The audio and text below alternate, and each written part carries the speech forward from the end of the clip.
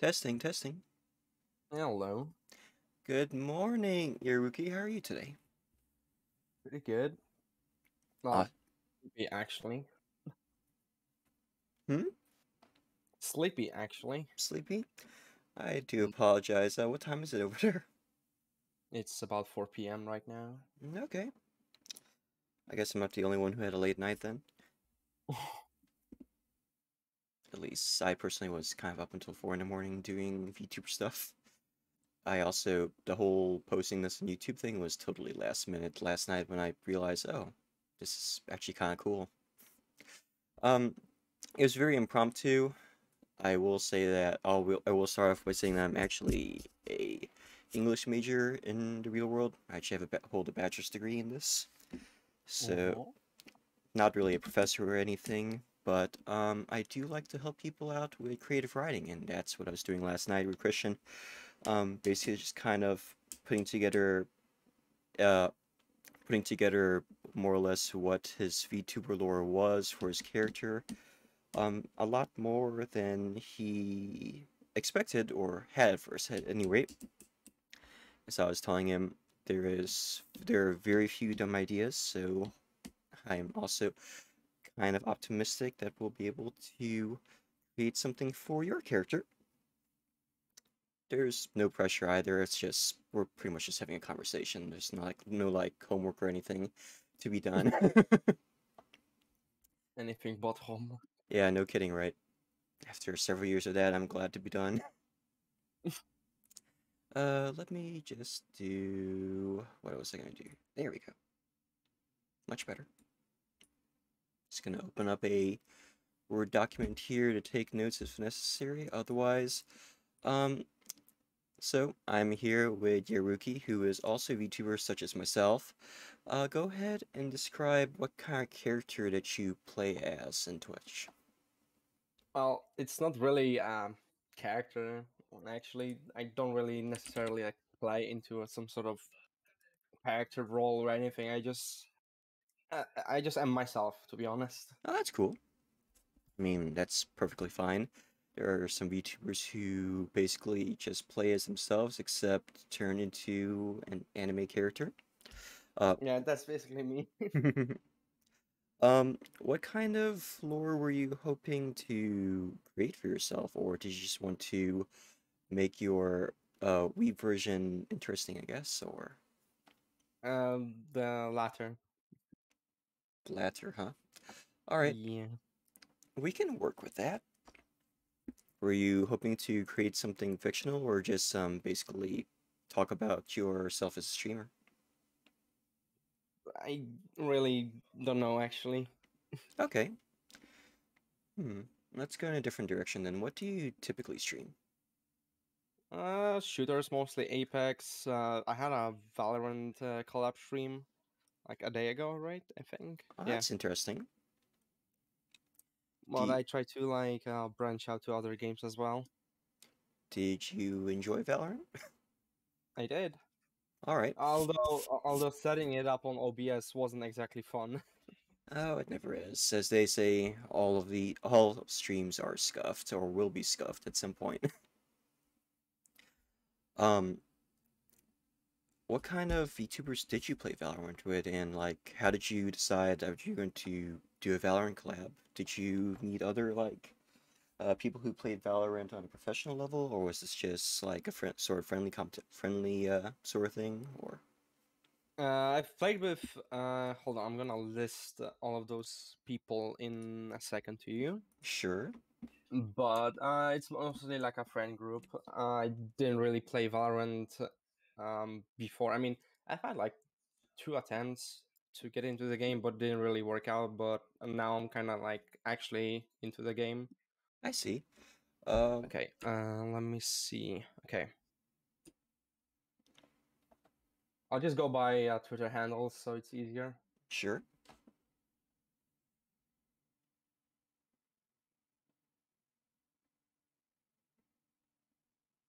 And that would be Kumikami, which is the friend that initially got me into this collab. And there were three other members I had to uh, meet meet up with and get to know each other. So Whisper Gravity and Cupcake Witch. It looks like the VTubers that you played with were mostly fantasy or VTubers and as well. Got here a cute little paladin VTuber. You got a mystic. I'm not sure what kind of mystic that they are, but you kind of tell from the avatar that they're also got a little bit of a fantasy setting going on there. You also got Gravity here. I'm not sure what kind of VTuber this person is without clicking on their link. And also a literal witch named Venia, a cupcake witch. That's so cute. I personally have never played Valorant, so the most I know about is that it's a kind of variation on the Counter-Strike formula with special It's abilities. it's like it's like Counter Strike and Overwatch, I heard that too. basically. Look, the gameplay somehow manages to look a lot slower than Overwatch, though. At least as I, far f- as I I, can tell. fi- I, fi- I actually find it even more slower than CS because I don't know, just like Really? I don't know, just like tighter maps, like everything is much more compact, Not I as guess. much B rushing, or not as much rushing B, and not as much trigger finger Exactly. gameplay. It Interesting. has its annoying moments with the character abilities. That's pretty much all hero shooters, I feel like. Except for TF2, which is pretty straightforward, I guess. But I'm a little bit biased. Alright, so what did you play before Valorant? Before Valorant, you mean like a main game or what exactly? Whichever. Like, what did you prefer to stream before Valorant? You said that you were kind of branching out, so I'm assuming that you had a previous main game, or main games, I should say. It was mostly Apex for the most part with my buddies, which is just my brother. When he actually used to play the game, as much when he used to like played a lot of the game. Now he really doesn't. And also a common friend, which is Jake. I still play with him. I'm probably gonna get back more into the game with him I see. soon enough. But before also Apex, and I guess before the whole VTuber persona thing, I used to uh, play and stream later Team Fortress 2, which I've played on a professional level ish. Oh, that's very interesting. So you did used to play some of the FPS games on like an esports level sort of thing, or at least approaching that. Yeah, it was like a community thing. It wasn't really like an official endorsed thing, but yeah, that's the closest I've been to a quote unquote esport pro. That's fine. Almost all esports started off as community and fan based things anyway. It's only in recent years that they started becoming, a formal or like professional, quote unquote. Yeah. Um, is there any reason why? Well, you mentioned already that you started to branch out into other games. Is there any specific reason other than that you start branching out, or? Wait, can you rephrase that? Oh, sorry. Basically, you mentioned earlier that you wanted to branch out into other games, and I Mm-hmm. was wondering, as I was basically what I was going with that question is whether or not you still played TF2 and other games, or if you were just trying to look for something new because the game was getting old, or that sort of thing. The latter, like, just like I'm pretty sure if people are gonna watch the same thing over and over, it's gonna get bored. That's And true. even for me, the playing same thing, Apex, just gonna get bored as heck. I've kind of had a branching out in form of playing Grand Theft Auto San Andreas on 100% playthrough, which I've Ooh. completed pretty sure in like a week or two. I don't remember. And now there are plans, very very big plans in quotation marks because it really depends on my mood, which is to play Death Stranding, Director's Cut Edition. Ooh. I've played the game before. I know what's happening. I still remember more or less, but yeah, it's been almost a year since I've played the game. I see. Hideo Kojima fan? Hell yeah, I freaking love Kojima games. You played the other Metal Gears too, I'm assuming? I've played a crap ton of Metal Gears. I'm still in a playthrough of sorts of Metal Gear Solid 4 on the emulator. I'm pretty sure I have or had streams where I did basically MGS4, but on a emulator. Okay, I see. So, in addition to FPS games, you also play, or at least played one of the Grand Theft Autos in a week, and Mm-hmm. you're also a huge Metal Gear Solid fan. Um, Mm-hmm. those are actually completely different genres too, so I have to wonder, do you like stealth action games or do you like open world Actually, you know what? I'm not really entirely sure what GTA would fall under as far as genre. I guess that would be open world because well, Open GTA, world action adventure. yeah, I guess GTA would almost be its own thing, really. I mean, Saints Row is what a GTA like. That's also kind of, and then you got You mean to Homer's say GTA clone? GTA clone, and then the only other game I could think of that's in that similar genre to both those games would be would be The Simpsons the Home and Simpson Run. Home and Run, which is really old now, but Yeah, actually I've heard of the game. I've heard of the game. back then that was pretty Oh, much just called a Simpsons clone of GTA. So, hmm. let me see. Oh, the game is older than me. Amazing. Yeah, I'm really showing my age by even mentioning a game, aren't I? So, alright, so you pretty much I used to play TF2 nearing a kind of professional level, whatever that means. Um, and you also clearly have played Counter-Strike at some point.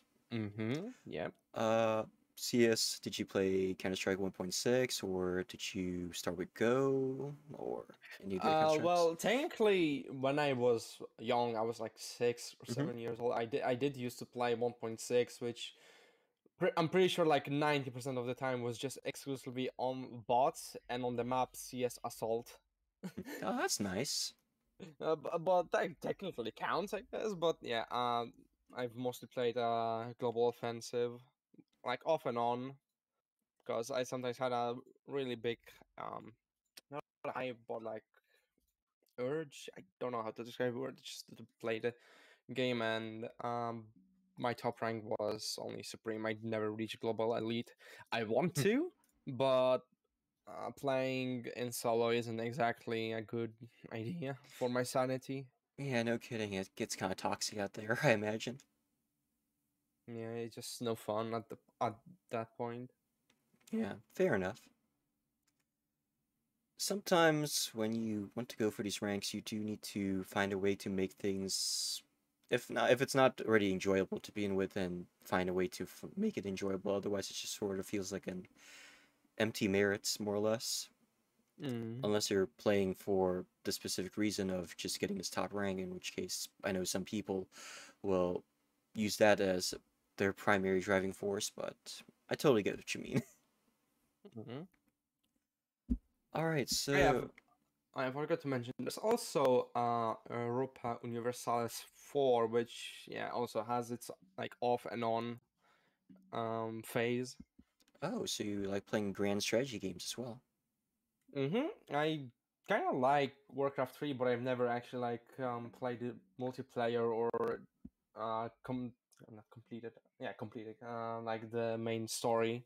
An It just RTS.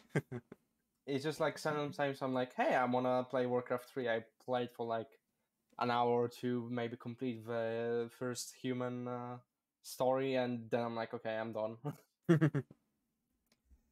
I'm assuming you're talking about So the Reign of Chaos and not the Frozen Throne. I'm talking about both.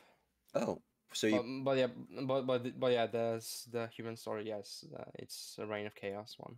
Oh, awesome.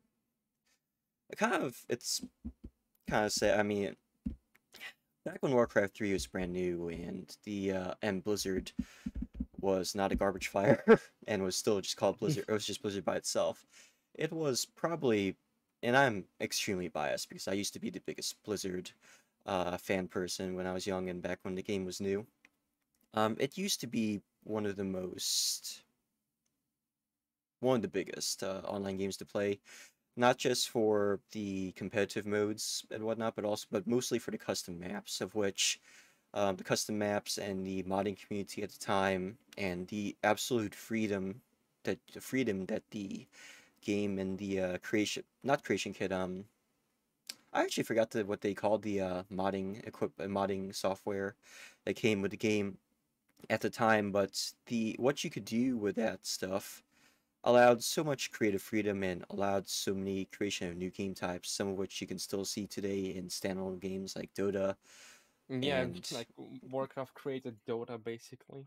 yeah, pretty much in fact it was the original game type was called Aeon of Strife, which was the very first of the Dota likes at the time, and Dota was just a addition to the formula, which basically used the same formula but utilized the entire map as opposed to just a left versus right map, and Dota was ended up being the one that survived into the present day. I can tell you that just as it is today, it was always extremely toxic, but also extremely competitive and also extremely popular at the Mm. time.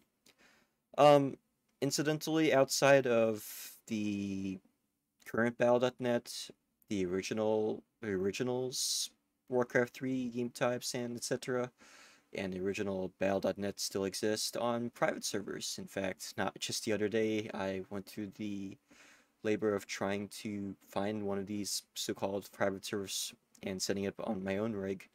Haven't gotten a chance to play yet though, because as you might imagine, the population that still plays on that particular private server is kind of low. But if you do get the chance, I do know that there's still some people that play on Warcraft 3's online modes in spite of the They Reforged changed. controversy. It's not even a controversy. It's a flat out disaster. It's probably one of the worst PR moves that Blizzard's done in their history of existing. But Yeah, just like the remasters of the 3D trilogy of Grand Theft Auto.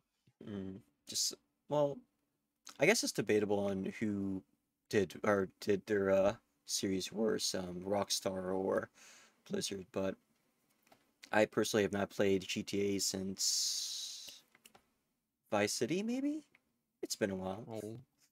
But if you do get a chance, I totally suggest that you pop online to basically try out some custom modes. Definitely play one of the tower defenses, or if they, I'm not sure if they still make these, but Winter Mall used to be the best series of tower defenses that pop up on old Warcraft 3.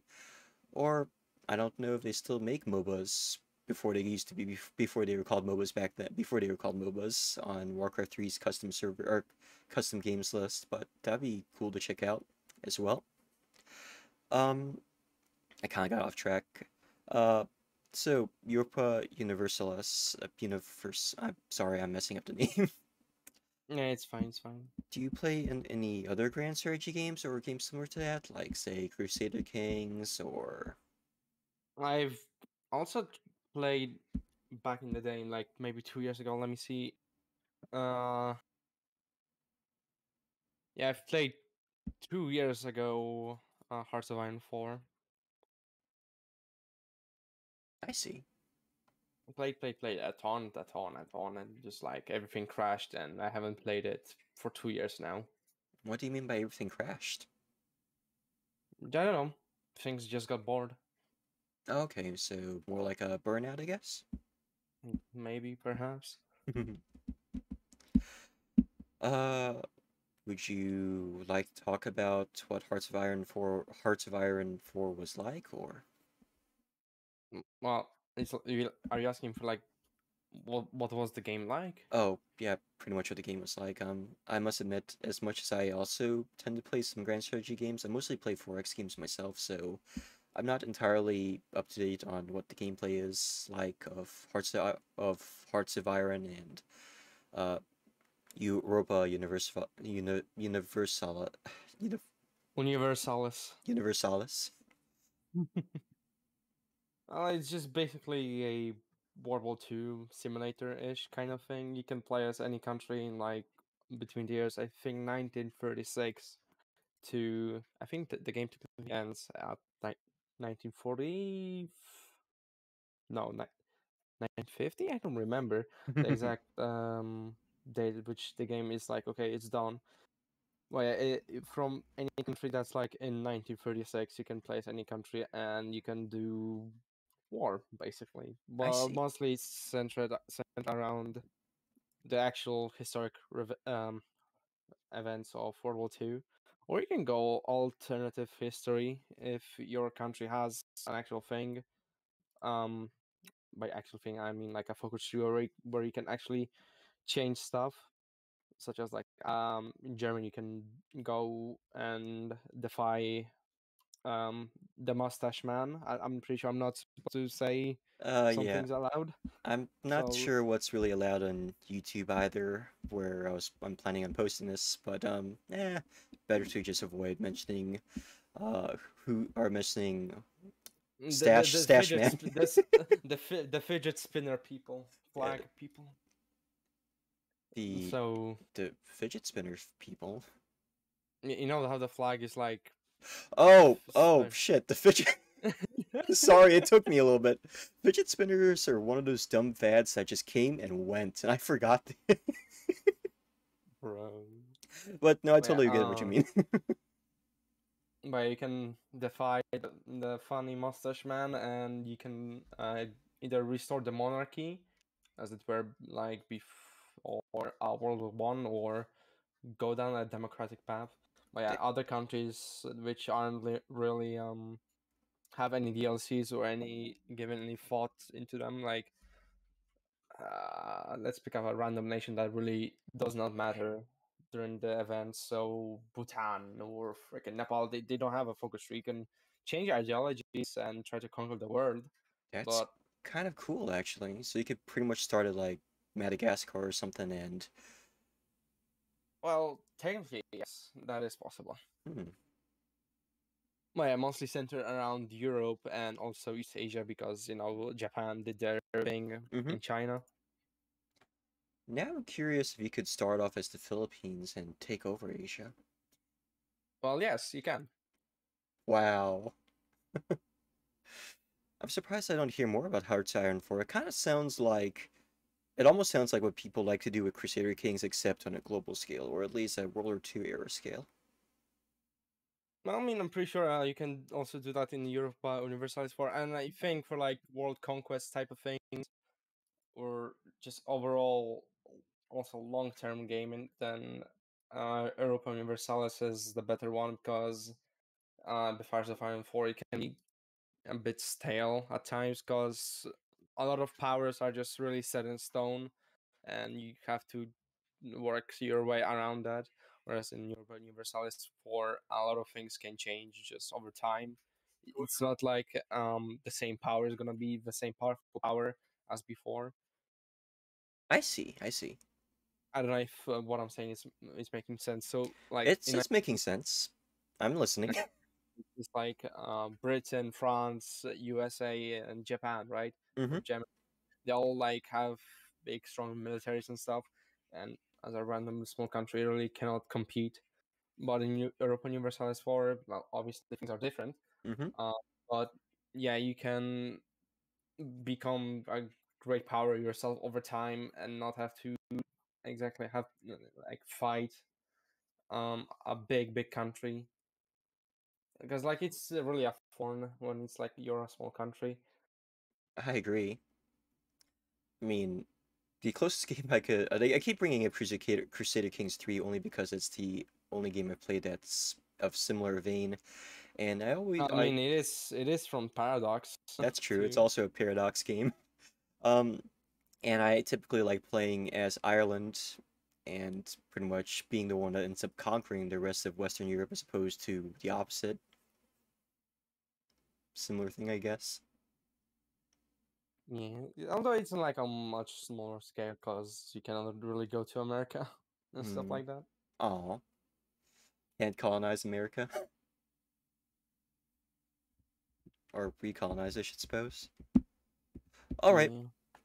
so far we've actually gone from when we first started this conversation, it seemed like the only thing that you play was FPS games, but you actually play a wide variety of video games. You got RTS games in there, you got grand strategy games in there. You've got GTA open world likes like GTA.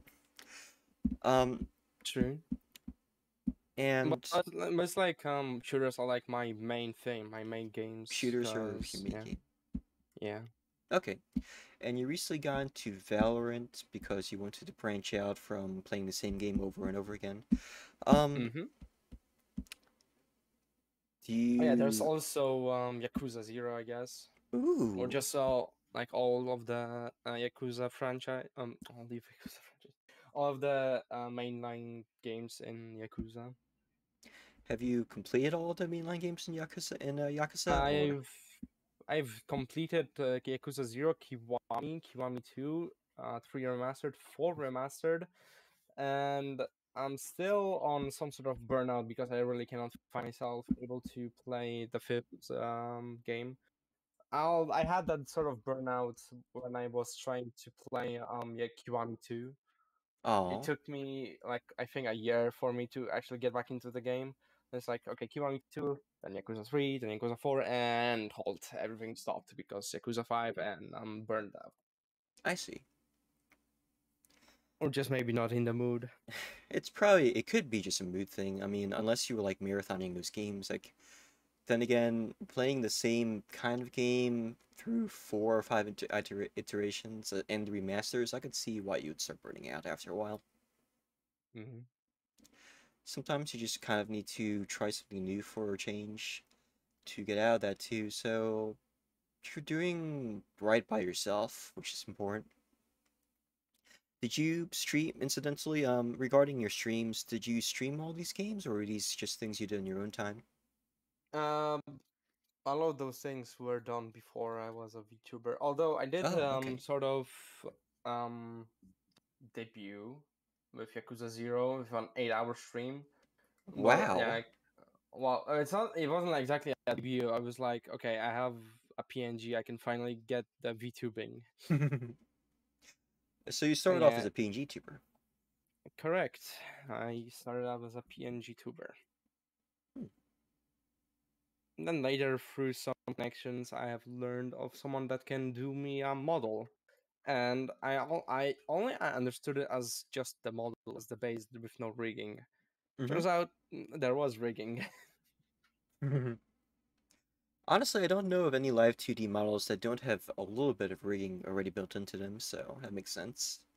At least the mouth, for sure.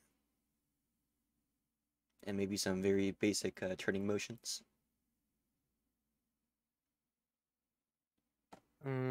There was also there's also Don't Starve Together, which counts as a survival game. Ooh, a survival game. Yeah,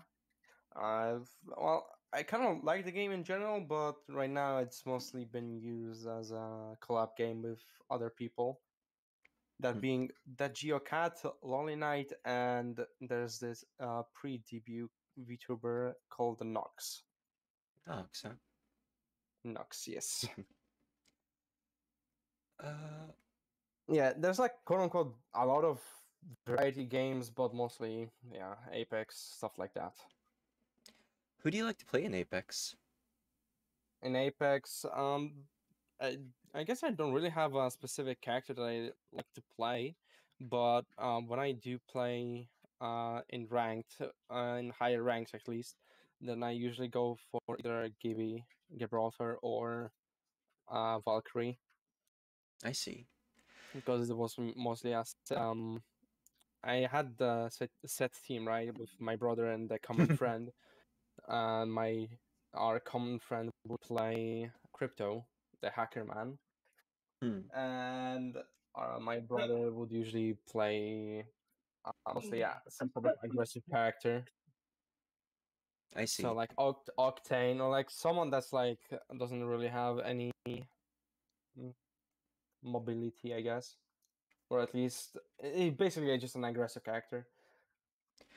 Um, it's been a while since I played Apex, so feel free to correct me if I'm wrong. Is Gibraltar the tanky Kai guy?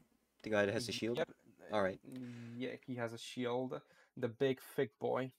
The big boy. And I think Yep. I quit playing before Valkyrie was released, but are they the one that has a jetpack? flies around. Correct, correct. That's Awesome. the Japanese lesbian So, canon. do you like playing the thick boy and the jet powered lesbian? That's Yep. actually I don't think Apex has as strong of a class system as other games, so I'm not sure if using class terms to them works as well.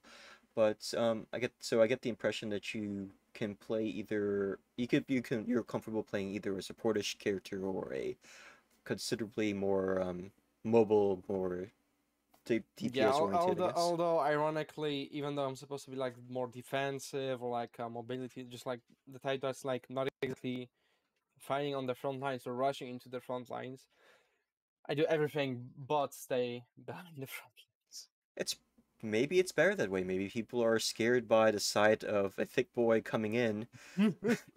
just coming in out of nowhere. I'm not sure what kind of weapons do you prefer using in Apex Legends? Definitely shotguns.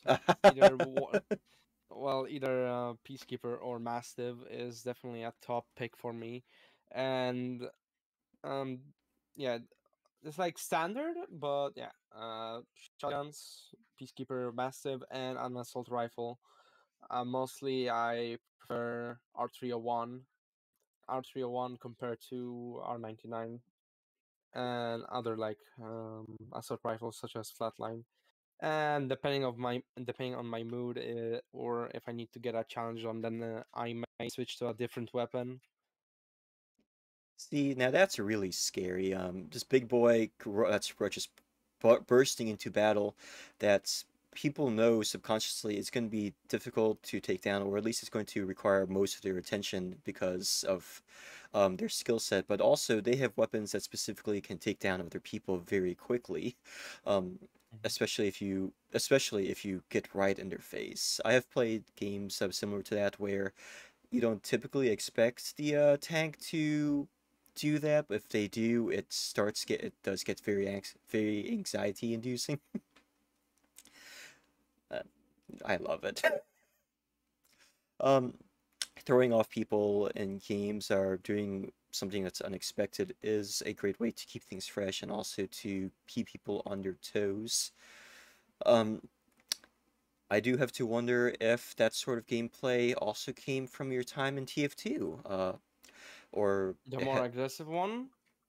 or playing either more aggressive characters or playing a character or playing a class in a very unorthodox way. I do know it would be kind of be a little bit difficult to do that as a heavy in TF2 unless you were memeing around and just dove in with nothing but fists, or if you liked using wait. Did heavy use shotguns in TF2? I actually can't Well, remember. technically, he does have a shotgun as his secondary stock weapon, but That's true. yeah, anyone with basically a brain cell uses a sandwich, or if they're miming something else. Uh, I personally use Sandwich myself and Dulucas bar, so that's why I literally forgot if he even used a shotgun or not. But yeah, incidentally, I did used to main heavy during my quote unquote competitive time Oh, in the that's cool. game. So there is sort of like a DNA there of your character picks, more or less. Mm-hmm.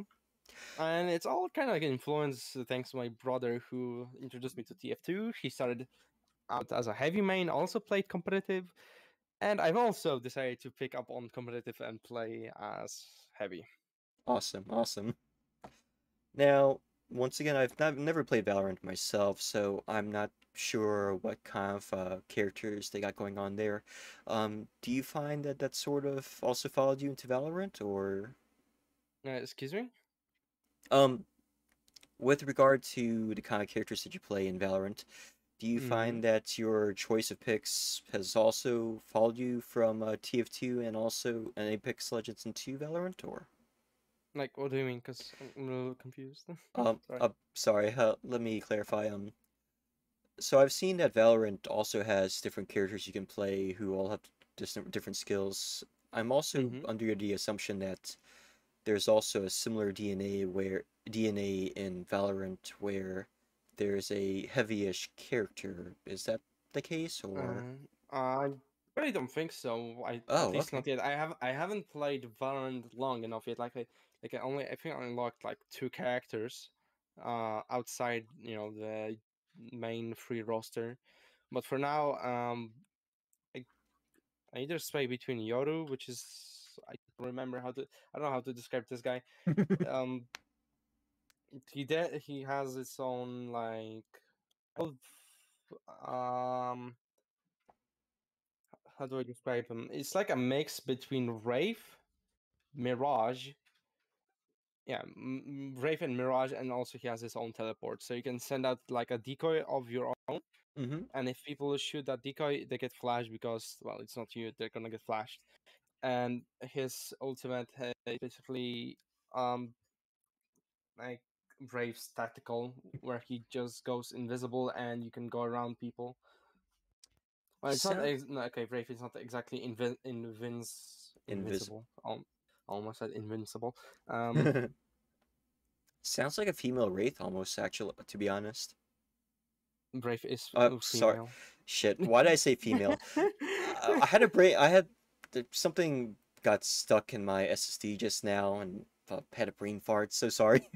It's okay. So it's like sounds almost like a male wraith, to be honest. Yeah, something like that, and also played Jet, I guess, in Valorant. Okay, so basically a roguish kind of character with some mobility options going on there, kind of a Basically, trickster. Valorant Tracer. Valorant Tracer. That's actually okay. When you say it like that, I have played Overwatch at one point. Valorant Tracer makes a lot more sense. Or Valorant's version of Tracer, I should say, except Yeah, kind without of. the time reversing skills. I'm assuming. Yeah, she doesn't have that. Okay, so you kind of evolved a little bit from playing more heavyish characters aggressively to playing a inherently, well, would you describe this character in Valorant as aggressive? Yacht. Okay. Maybe. Like he does have like it's like can like his abilities can be used for offensive and defensive purposes, so it's like a mix of both, obviously. I see. That's interesting. Going from playing a heavy character style aggressively to playing a character with a kit that leads to a lot more mobility options and a lot more a lot more sabotage and trickster gameplay. Mm-hmm. Huh. But also in Apex, I think I picked Valkyrie, the one with the jetpack. So I've more kind of evolved from a big heavy main to a mobile character ish. Pretty much just like losing weight and getting fit, getting getting swole in the opposite direction, more or less. As opposed to instead of being brawny and swole, you became a thin, or basically a thin and lean, I guess would be the I opposite. wish that was the case in real life. Like a lot of things, it's just a matter of practice. If you really tried it, but uh, kind of, I don't know. You could use it as an inspiration, maybe. But all right. So, are you planning on making Valorant more of a as only a collab game, or do you want to stream that more by yourself a little bit more? Actually, yeah, I want to actually stream Valorant more by myself as well. Maybe invite friends if they're up and want to play. Actually, I kind of thought you were gonna be late or something, so I was like asking them if they're gonna play Valorant because I was waiting on you. But like three of them were saying, "Oh, either I woke up 10 minutes ago or they were in bed." No problem. I did wake up like a few minutes before our start time. I just need to grab something to drink beforehand, but Mm-hmm. uh, I personally try to stay on the time that I set, just to both as like as a respect for you and your time, and also because I kind of live a busy lifestyle myself, so I try to make the best use of this time as much as possible. Mm-hmm. Usually yesterday evening, I pretty much set aside 2 hours for this conversation, but we ended up only taking about an hour to discuss Christian's VTuber lore and ended up spending the next half hour after that talking about Eve Online. So there's no need to spend the entire time today either discussing things if you don't want to. I was pretty much just trying to get an overview of what you were going for with your character and what you would like to, if there was anything you would like to accomplish with say character. It sounds more like you're just instead of a fantasy character or science fiction character that happened to get into VTubing, you're more of yourself who is depicted, or you're more of a VTuber that is you yourself but depicted as a are you a fox boy? I forget. What is your character again? Uh, Maybe you'll figure it out. Okay, so is the current avatar that you have more of like a placeholder or? Nah, nah, it's a cat. It's cat boy. Oh, it's a cat boy. Okay. So, and as a, A big fluffy cat boy. I see, a big fluffy cat boy. Well, people within, Well, well, it kind of technically evolved from a. Okay, so it's like initially it was just a normal human, so just me, but anime styled ish. I see. And the stages from which that character, or me, I guess I should say, evolved from went from human. Then I kind of had a art of me with cat ears, and I probably sent that image to my papa, to my modeler and rigger, which Oh, kind of made my ears a thing, basically. So evolved from human to cat boy. if I may ask, when did you start getting into VTubing, including your PNG tuber phase?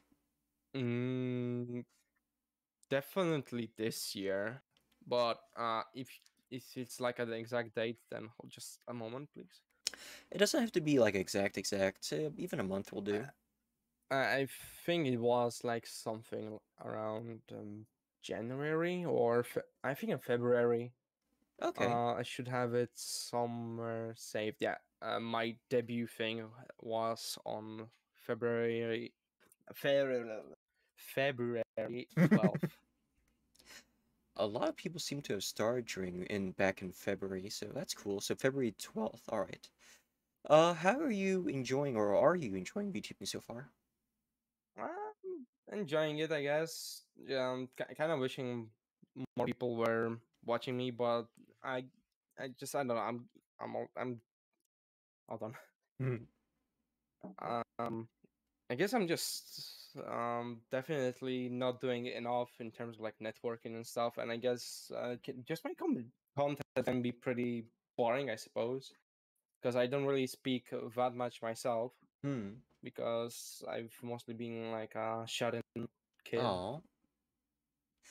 It seems like a lot of VTubers started off from a place of introversion or just being to themselves. Mm. Well, Unfortunately, you go first. oh, Sorry. you're fine. I was just going to mention that unfortunately, this is the kind of hobby that kind of requires talking with people. I mean, you literally play video games in front of other people. Especially since a lot of, especially, or at least in my personal experience, I've found that the reason why a lot of people are actually lurkers is because they like putting on VTubers to listen to in the background or just something to do in the background while I do anything else. So unfortunately, that means that talking, even if you're just talking to yourself, is kind of a requirement. Yeah, Not to I pressure know. you or anything, but that's just my general Yeah, yeah, observation. I know. Just like I mean, I do try to speak, and it sometimes does get to a point where it's like my throat freaking hurts from all this talking. Yeah, Like I feel that. even if it's just a short, well, if 2 hours is short, then yeah, for me, I would find it short. Like even after a 2 hour stream, my throat can be just freaking done. And I guess you can tell how much I actually speak in real life, which is barely. Are I mean, we're kind of talking a lot right now, past 45 minutes or so. Um, Yeah. do you find this sort of thing tiring, or it's just does it, You mean talking or streaming? or either or? I mean, we're obviously talking a lot right now. Uh, it's like neither of those things, but like both of these things in one. So it's like two different things, not three different things. Streaming, talking, and streaming and talking. This is like the third one. That's kind of getting me because streaming I have to obviously have the right thing to do and also speak, so it's like sort of entertaining. Hmm.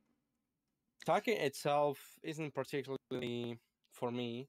Um, it used to be really hard for me to talk because I've been a shy person and I had really bad social anxiety. Oh, I'm sorry. Um, yeah, but like everything changed a year ago when I was like, okay, I'm probably gonna be at home doing nothing for 2 months. Hmm. So I've decided to pick up a job in McDonald's, and that kind of helped me out with my social anxiety. I feel more confident speaking. That's good. Making the monies and also growing out of your shell with regard to social anxiety. Mm-hmm. That's actually kind of heartwarming. Um, I find a lot of VTubers, especially in Twitter, who, if they didn't used to suffer from social anxiety, currently do, and so they find a lot of difficulty in streaming for exactly the reasons that you listed. Unfortunately, some of them have yet to find a solution, but it's actually you actually make a good point where even picking up an occupation, especially one like McDonald's, working in fast food, oh my God, where you are kind Yeah. of required to talk with people, if not with customers, then with your coworkers to get things done, is at least one path to eventually growing out of social anxiety, or at least learning to deal with it a little bit better. I'll admit, Excuse me. I was Can saying you that repeat? that's at least one way to grow out of social anxiety, or at least learning Mm-hmm. how to deal with it. Believe it or not, I actually used to have terrible stage fright. Still, no, I guess I do have it still to a small extent. I used to hate the idea of getting up to talk with people. It's a lot easier to do so with all of this in place of my actual face, obviously. Of But course. it is the sort of thing, a sort of skill that, like a muscle, you just sort of have to build up over time, I suppose. Mm. I did used to work in a call center myself, so unfortunately, I Oh was no. forced to do this for over 6 years, and it's not something I'll ever go back to ever. It's not something I'd ever threaten on anyone either, but it does end up having to teach you things. Mm. I kind of mostly was like, yeah, because one, because I already knew that I'm gonna be at home doing nothing and be depressed. Then why not be depressed and earn money and get my social anxiety out of the freaking way? Hmm. And so I kind of forced myself to go there, even though it was like a lot of times when I was like bringing my papers to them, I was like, oh no, no, no, I'm anxious, I'm scared, I'm scared. It I went through. It was scary, but it did ultimately help me, and it did ultimately was a good thing in the end. Well, I really enjoyed working there as well. Like I actually really. felt more um appreciated too, I guess, but I definitely felt more comfortable and just had more fun in freaking working at McDonald's than I ever felt in school. You know what? That's very unique. I have never ever heard anyone say that they are happy to work at McDonald's outside the context of making money. But but that's a really good way to look at things, actually. That's kind of I would almost even say that I would even say that's inspiring. Like, sure, it was hard. It was obviously scary at first, and I did not have best managers or co-workers. I had Oh. this manager that was like real. I don't want to be. Let's keep. I'm gonna keep it PG-13. It was a real pain, basically. But other managers were either neutral or pretty good. Actually, there's one thing one that I really like, and others were mostly neutral. I generally find that to be the case where in a lot of places of work, most managers are probably milquetoast, but then you always have that one person, or if not manager, then a coworker, who just really grinds your gears and feels like it makes the job more difficult than it has to be.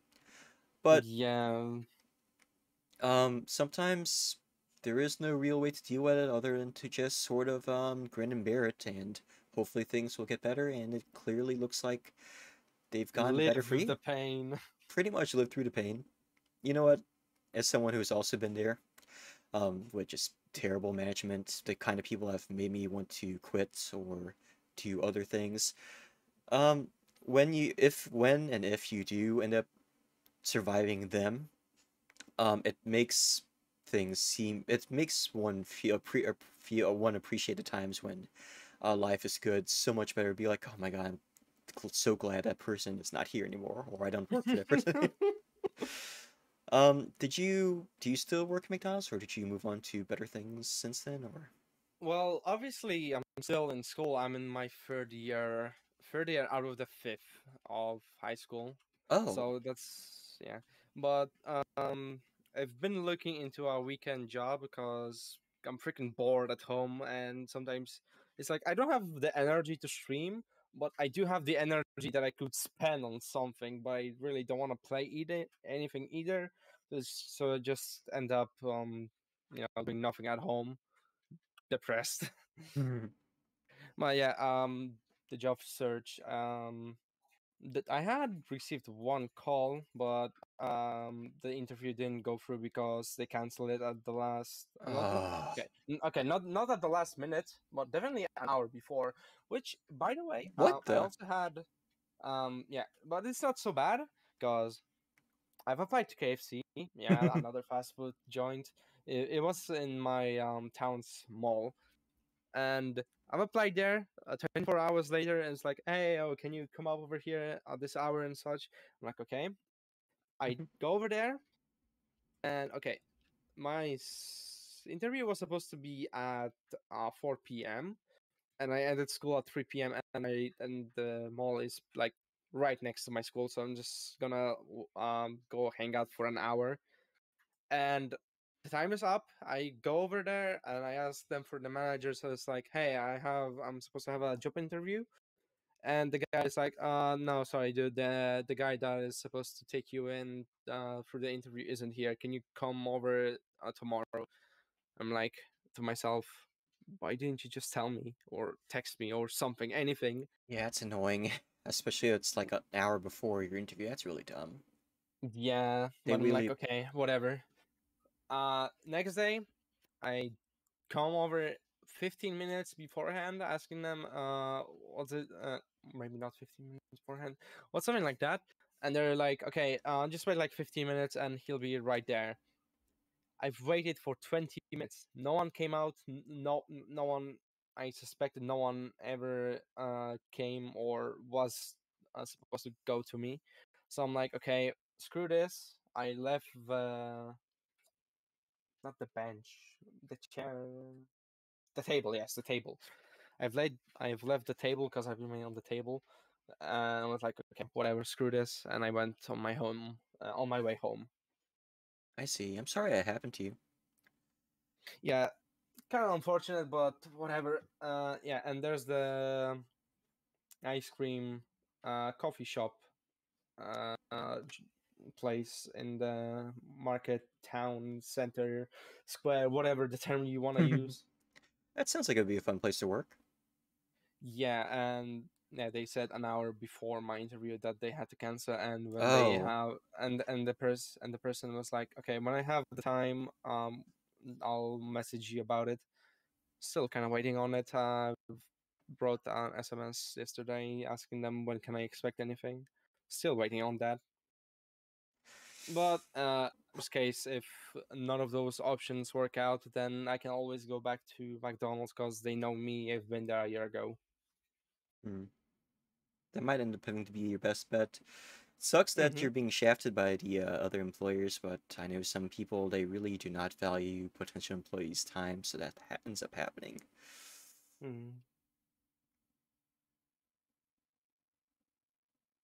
Well, Sorry, kind of went on my own rant. No, it's perfectly fine. I mean, first off, I am not kidding when I said that was kind of an inspiring story of you're pretty much pulling yourself, or you pretty much decide that you need to pull yourself out of this depressive state and deal with your and find a way to deal with your social anxiety, and you did that by literally getting a job and making money on the side.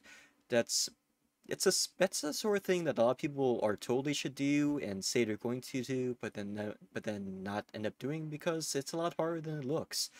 It's very Yeah, difficult. I really was scared, like, at first going there. I was like, I don't want to do this. I really don't want to do this, but I knew that it's gonna be a good thing if I do this. Yeah, and it is a good thing.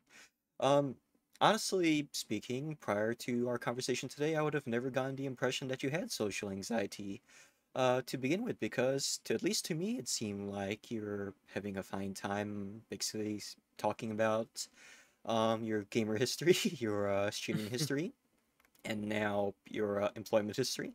So at least, Yeah, that's also definitely a different thing when it comes to online side of things versus IRL. oh, for sure, for sure. For one thing, you're talking to a artificial intelligence that came from a BBS. You're not talking to a real person. I mean, can you imagine me being made of flesh and blood? I certainly cannot imagine it. Having to like eat and sleep. But you do definitely drink. I do definitely drink a lot. I mean, my liquid cooling is entirely made out of alcohol. I kid. That's alcohol is flammable. Please do not attempt to liquid cool your CPUs with alcohol. But I digress. So that's actually a lot. I must admit that I am more of a fiction writer type person, but I could totally write up kind of a background overview of who you are as a person, what kind of games you like to play, Mm-hmm. etc. Going back to the VTubing bits, I noticed that you mentioned that you actually started off as a regular streamer at first. Were you a face cam streamer or just like a streamer? Okay, at first, I've played or like streamed various things, but never really caught on. There's like a timeline. So there's like overall string, whatever the hell comes up to mind. Just regular Solid 5. I used to, back in the day, I really used to grind that part of that online part of the game. FOBs, maybe you know about it, maybe you don't. Mm-hmm. But yeah, nothing really caught on, obviously. Um, then TF2 came, and I wanted to stream that because why not? Maybe someone will watch it as well. Um, that did work, but only for that one specific game mode I was playing and maining. And if I would decide to stream anything else, zero viewers. I had like 300 or 350 not viewers, followers, and zero views basically. Oof. That always burns when you like have really high numbers, but it doesn't actually translate to people that interact with Yeah, you. It's also yeah, I'm kind of in that spot still right now. I don't know. Maybe it's just a case with networking, whatever. Maybe I'll figure it out. Maybe not. But yeah, back to the timeline thing. I've also had my own, I guess. I've given a shot at speedrunning a couple of games, ooh. which were Metal Gear Solid 1 and I don't really remember, but um, yeah, definitely Metal Gear Solid 1, which I mostly only ever done all bosses, so just like glitchless, basically normal game from start to finish. And there was also Need for Speed Carbon. Yes, I've played car games. So you also And play car or racing games, huh? well, only ever Carbon and Most Wanted. I don't really play new ones I see. unless you kind of can count like GTA 5 racing modes. I unfortunately I'll not be personally counting GTA 5's racing modes as racing games. Fair enough. There's like those two were like my racing games. Carbon being one of the most enjoyed. I enjoyed the Carbon the most. Sorry, I phrased that sentence wrong. No problem. I understood you. But yeah, it was kind of because I used to play that as a child. Still, I am a child, and I still love the game. And I've the categories I've run in Carbon were basically any percent. No, as I don't remember how the categories were called. It's like basically all bosses, so like normal gameplay. mm-hmm. And there was also, I'm pretty sure there was like any percent one, which is yeah, just go to the finish of the game.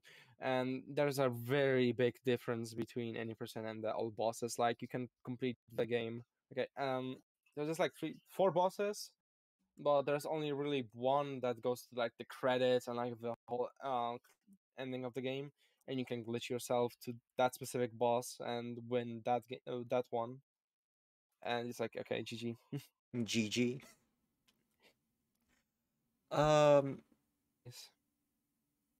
with regard to your Twitch stream or your Twitch streaming career, uh, what exactly are your goals, if any, with Twitch streaming, I should say? Goals. Or do you have any goals, or do you just stream because you enjoy streaming? That sort of thing. Well, I definitely want some sort of viewership, even if it is like a small one. Even if it's like 5 people watching and 2 people chatting, that would be great to just witness.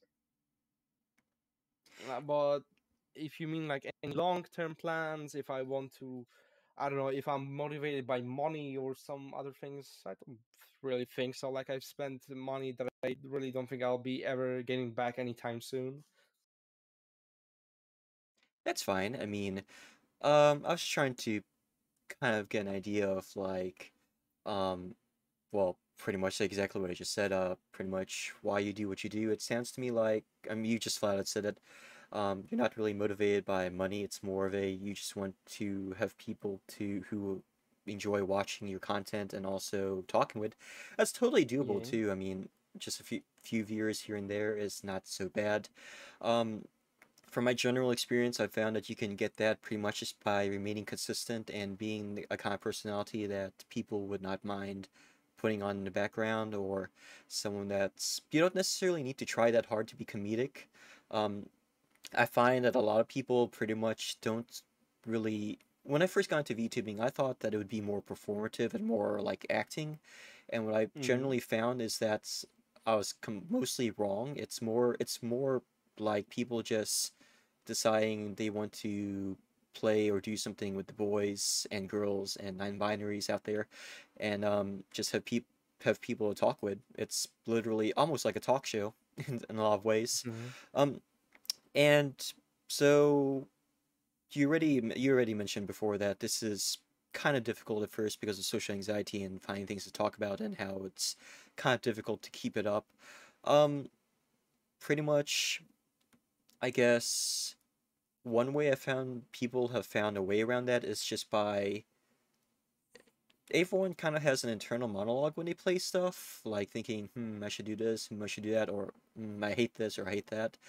One way you could practice that or get around that is pretty much by doing that, except talking out loud. You'd be like playing Metal Gear and, like, for example, playing Metal Gear and trying to speed run a game. Be like, I should, if I do this, I might be able to shave off some time here, or maybe or maybe I've read online about how you can, sequence break here to shave off some time, Mm-hmm. that sort of thing. It doesn't have to be anything, it's definitely not something that's planned beforehand, and it's definitely not something that you have to think about. It's just sort of something that you just sort of say out loud. Um, Obviously. and sometimes when you talk like that, it might come off as comedic to either yourself or to the viewer. And definitely people pick up on that. People also have a tendency to subconsciously pick up on how you feel about the game, whether you're being super serious or whether you're clearly enjoying yourself or not enjoying yourself. Um, you mentioned that there are some games that you dropped because they didn't seem to attract anyone. Um, I will say that once again, all of this is personal experience, but I've seen that most people tend to suggest playing stuff that is not super popular, if only because everyone's playing that one thing, and when everyone's playing that one thing, it leads to Twitch such as to oversaturation, so it's more like you're less likely to actually get seen doing that thing than if you were playing something that you legitimately enjoyed. Even if it's a small thing, if you end up building consistency, eventually people will start seeing your content and they might get curious and they're more likely to watch a VTuber that is enjoying themselves and makes a lot of funny commentary, some of which comes off as funny, as opposed to person over 9,000 that's playing the same thing everyone else is playing, but also doesn't talk, if that makes any sense. Um, Yeah, I know what you mean.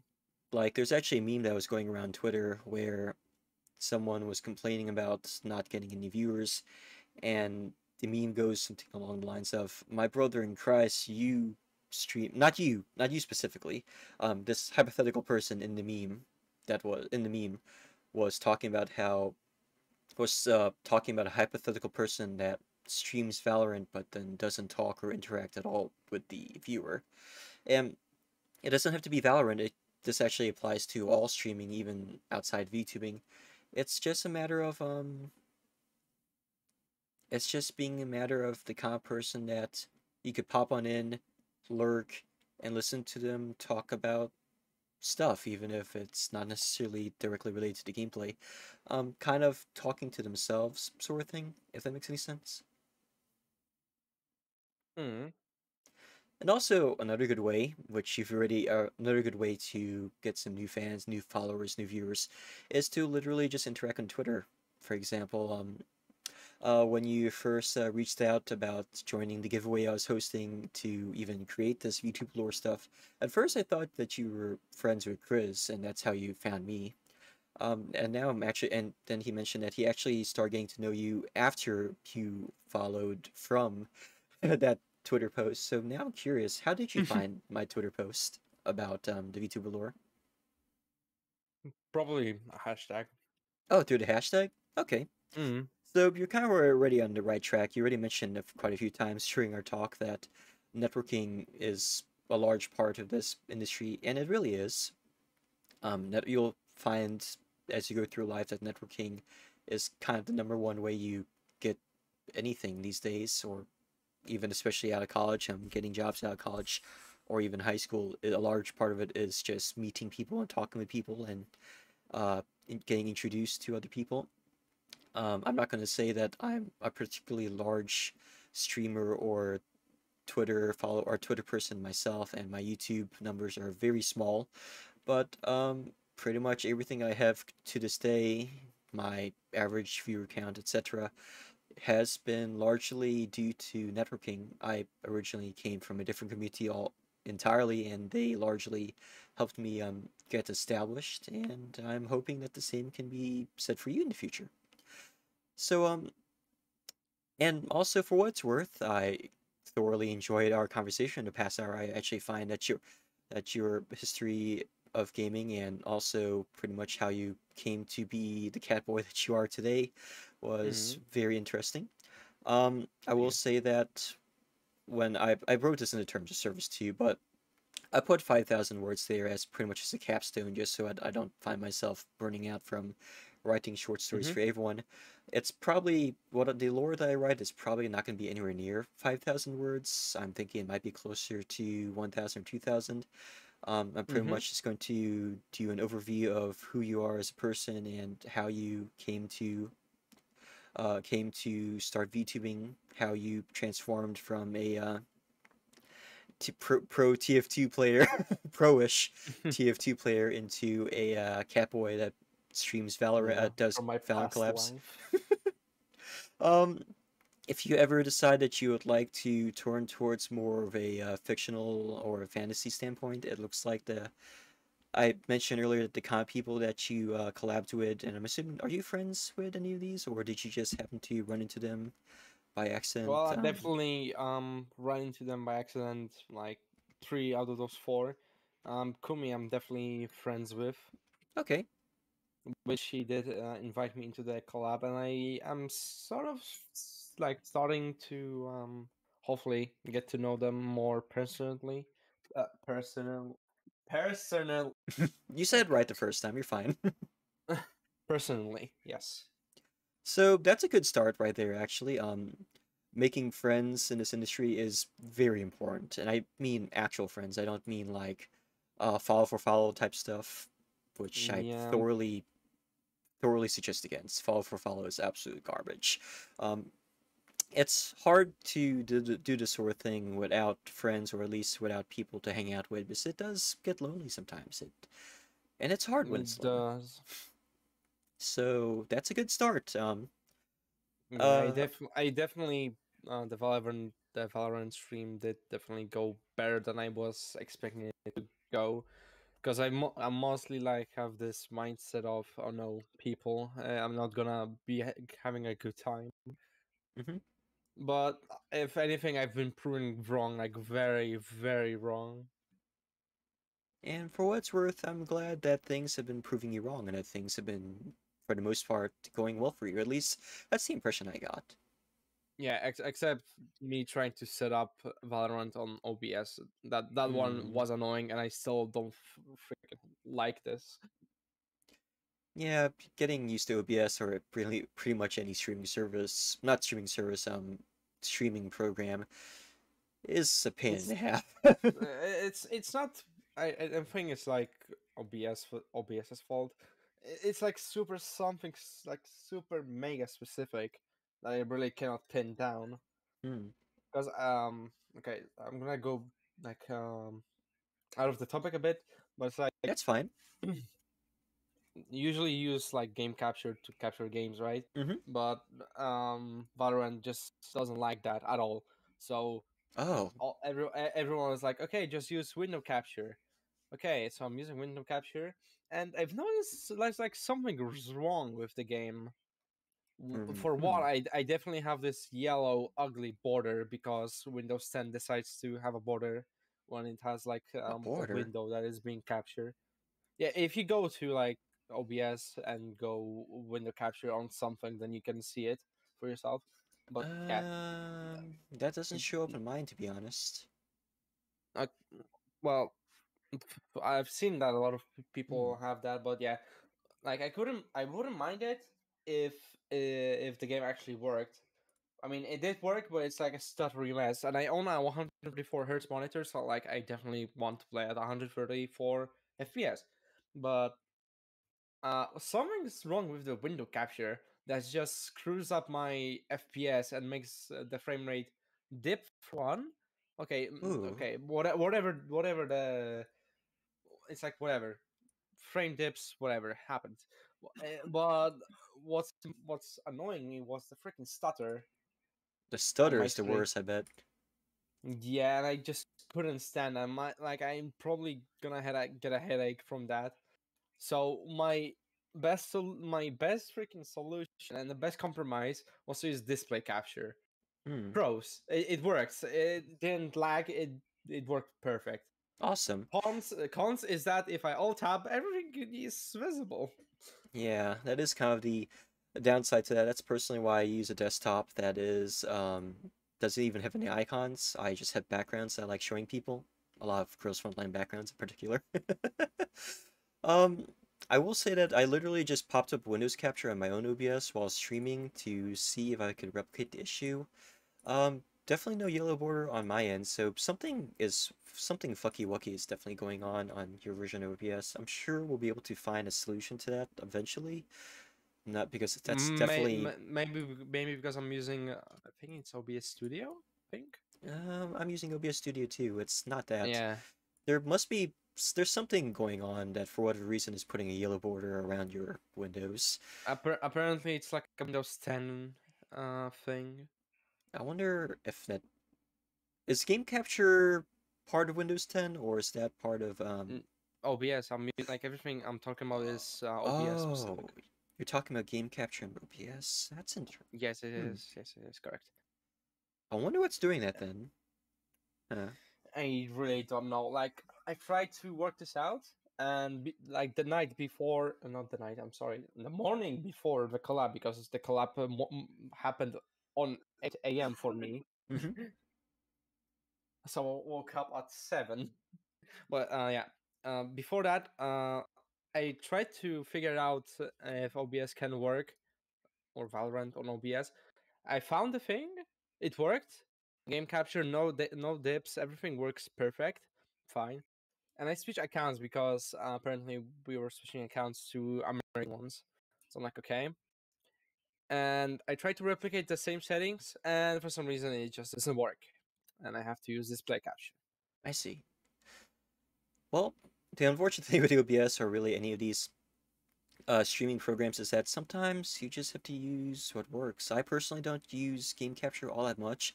Sometimes I will alt tab out of games to set up game capture, because in order to even select the program, the program needs to be running, so it kind of forces me to alt tab out. I don't typically do that anymore just because I have a clean desktop and therefore I don't mind showing viewers my desktop from time to time. But it kind of sucks that you have to do that on your end as well. I'm certain that you'll find a compromise to get that to work better eventually, but sometimes that's just how it is. A lot of VTuber streams, even the professional ones I've seen from like Hololive and Nijisanji and VShojo, tend to have a little bit of scuffness to them. The best way to deal with it is just to accept that the scuffness exists and then move on. Your Yeah. viewers I can guarantee your viewers are not going to care because pretty much every streamer you watch will have some technical difficulty of some kind popping up every now and then. And the ones that do care about a little scuffness need to get alive. I'm not sorry to say. So you're totally fine. I'm sure your collab members did not mind that all, or mind that much either. No, they definitely didn't mind because it was just there to play, But I did mind because I freaking dislike having have display capture. But yeah, I that's it. understand. Oh yeah, it's like really like off the topic for like everything, but it kind of is related to like lore ish, I guess. Hmm. I also like to cook and bake, I guess. Like I don't know if it's gonna be useful or not. I mean, that's cool that you like to cook and bake. Um, I guess I mean, so far the the lore of your VTuber is pretty much the lore of yourself. So, Mm. um, unless you so by default, since you're not creating a fictional character, it is kind of already part of you as a Mm. person. So, no big deal there. Um, Mm. I can include that as part of the write-up I'm going to do after our conversation, or you can omit that if you Yeah. like. It Sure. doesn't matter It's to me. like it's like not super important, but like yeah, cooking and baking is like sort of my thing too. But yeah, obviously I also need the freaking mood for that because I'm moody as bitch. Now I am curious, with regard to working at McDonald's, were you also a cook there, or did you do more frontline stuff? Mostly frontline stuff. I wasn't cooking at all because I was underage then, and because rules and stuff like that, I was just not allowed to anything regarding like cooking, or I can even get in the.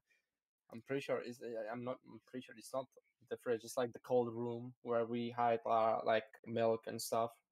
Okay, Like just like things that are supposed to be left in the cold. I couldn't get in that basically room.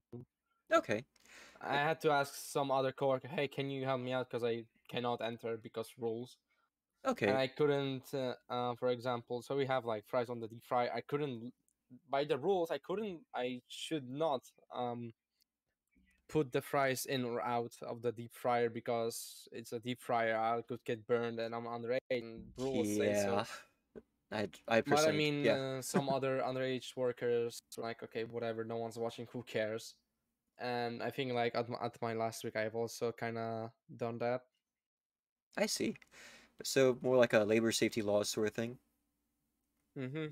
So I've mostly been either packing food, or McDonald's because it's a runner position, at least in Poland here, because Mm-hmm. I'm Polish. Mm-hmm. Um, So there were like three positions mostly. So basically cashier, at the cash register. Mm-hmm. Um, I don't know what's that other position called. Like there's like the one you pack food, the cash Uh, register. There's also the mixed drive, either taking the orders or giving the mm-hmm. orders to the customers. And there's also, I think it's called the presenter, where you just sit by the counter, and if you have food ready to like deliver, either either you give them to the table, or it's like you shout out the number, the order number, and yeah, you do that. I've used to shout numbers basically. I understand. Uh, yeah, and you're also there to like give utensils, so maybe a packet of ketchup if someone asks, something like that. It also really is a nervous position to be there when there's like an angry customer. It was like something Oh yeah. went wrong. Because like I think I don't know, I don't remember if it happened to me or another coworker, where it's like a lady was angry because I think she received like old chicken meat in her salad or something. I don't Ooh. remember. And she was demanding a refund, and yeah, we had to obviously get the manager because we don't know how to deal with that, obviously. Yeah, no kidding. That's definitely something for managers anyway. You don't need to be yelled at by customers. That always sucks.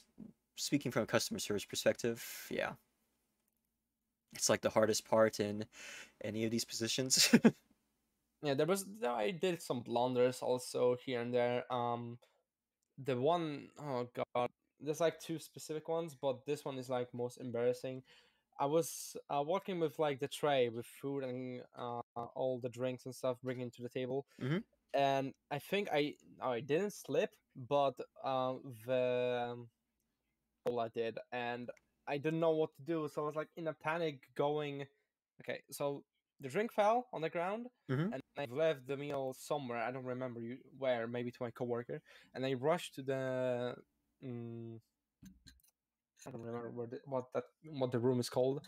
It's like the room with like all the like mops and stuff, so you can wash Janitorial everything. closet? Yeah, the closet, the closet. The janitorial closet, yeah. Yeah, janitor closet, exactly. hmm So instead of like getting the drink out of the way so it doesn't like leak out more of cola, I decided to rush into the janitor room and take the not the broom. No, not the broom. The mop? The thing, the mop. Yes, the mop. Sorry, kind You're of getting fine. screwed up with English.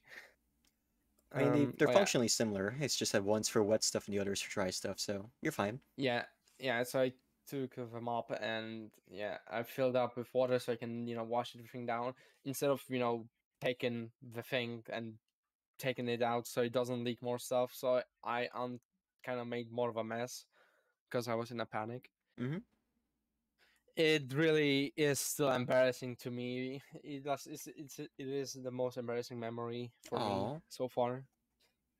But yeah, there was also like a blunder in the morning. I was working at the cash register, hmm and and the customer is asking for like a sandwich, like something specific. It was like, I think it was a wrap, but due to the names being similar on the like morning menu, I've picked the wrong item and I gave him to him, and I was like, oh my god, okay, Oh. I'm gonna get the right thing for him. Sorry, because like I've later realized that, and he didn't like say it aloud to me at first. Well, it's like, oh no, I screwed up. I better fix this. So he basically received a free sandwich. That happens a lot too, because when you got so many menu items and when it's like really early, it's totally understandable that sometimes the wrong thing gets grabbed. Only thing to do about that really is just to correct it for the customer and move on. And Hmm. hopefully they're not too angry about that. Yeah, that guy wasn't angry at me, and if anything, he was chill. I don't think he even realized the order was kind of wrong. So, wait, you were So, the one that figured it out, but not them? yeah, I figured out because it was supposed to be a wrap, and the wrapping was like a sandwich wrap, not like Oh. Okay, I don't know. I don't know if like the terminology is like confusing because of a wrap means like a food and like paper wrap on the sandwich. No, I think you know what I mean. I understand what you mean. Yeah. So, no problem there. Unless a wrap is also like a common meal, because usually when I think of wrap, I assume that from the way you're describing it, it sounds like there's more than one food item that is wrapped in a wrap, and in the wrapper, from the wrappers, they look pretty much the same, right? Is I think the names were similar because maybe it was a chicken sandwich or something, and it was like chicken wrap or something to do with like the same name, and they've clicked the wrong thing. Oh, okay. It might be a difference between a chicken wrap and a chicken sandwich. A wrap, Yeah, something like that. and the only real difference is that one is wrapped in like a one of those thick pita bread things that are round that you Yeah, literally, or yeah, it looks that like a, you roll. yeah, roll, and the other one is between two slices of bread. Technically, they're both Yeah, sandwiches. It's just the kind of bread's different. yeah, but like they're obviously different things. Yeah, they're different meals, obviously, but that's an easy to mis. That's actually a fairly easy mistake to make, so don't feel too bad. Mm. All right. Is there anything else you would like to include in this, or anything, or any plans that you got going on for the future, or anything like that? Anything you'd Mm. like to say to YouTube? Hi YouTube. Hi, YouTube. Hello. Yeah, this only the second time I've made a YouTube video that was not just a VOD. I might have to make a separate YouTube channel for all this stuff. Who knows? Um, in terms of like future, I guess it can also like mean my IRL future because kind of writing about me. Yeah, this is almost Um, like a short biography, almost, more or less. yeah, I mean, not exactly have any like future in mind. I'm just like, I just want to get out of school and work because I personally don't myself in like higher education. I don't see myself in higher education because like I'm already stressing out over freaking high school and I'm sometimes barely pass. Oh. Why would I try to torture myself even further? And I'm like, at least so far from the few job experience that I had, minus my internship, which was freaking horrible. Hmm. Um, like I had a good time working, so I mean, you still got a few years, I assume, left before the end of high school, so no need to stress out about that sort of stuff like right now. yeah, it's I'm like 2.5 years if I pass like everything correctly mhm. with no repeats or something. I'm obviously biased since I actually do have a college degree myself, but if you do decide, I do suggest that everyone, if they can afford to do so, because college is hella expensive no matter where you are in the world these days, I personally suggest that if you can, you should pursue higher education, but you don't need to feel like pressured into doing Obliged. so, because I generally find, at least here in the States, I generally find that a lot of people are pressured into doing so because either everyone's doing it or because they're told that they need a degree to get somewhere in life, but that's not true. You don't necessarily need a degree to have a fulfilling life. All you really need is to pretty much find something that you find fulfilling and just do that. Or just do that, or Yeah, and and just work I itself can out. I can only ever enter if I ever decide to somehow like change my mind and go, okay, I'm gonna go to college or something. Then I obviously would need to pass my high school exit exams. Maybe you've heard of the term matura or something like that. It's basically an ending high school exam that you don't need to pass because it's really used for colleges basically and higher education purposes, which I'm not particularly keen on because um, for one, mathematics isn't exactly my strong suit. Hmm. Although I did notice like I'm definitely better at maths than I am at like my literature class, Hmm. which is ironic because I really dislike. Well, I actually dislike both, but I really thought I was like bad with math, but I don't know. Somehow, right now, I'm actually kind of having fun with it sometimes. Well, yeah, math because I'm really dummy with that, and also I'm really dummy with literature class. I see.